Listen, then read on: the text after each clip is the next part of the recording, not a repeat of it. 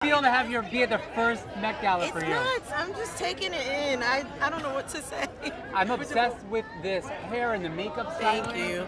My team, they did such a good job. I'm so proud of them. Tell me a secret about this look that we wouldn't know, because there's a lot of beautiful stuff happening here. It's inspired by like a 92 Karl Lagerfeld couture show. It was mainly the neck and the flower and the, beading. And then also it had inspirations of the 2023 show that just happened, a collection. What are you most excited about inside?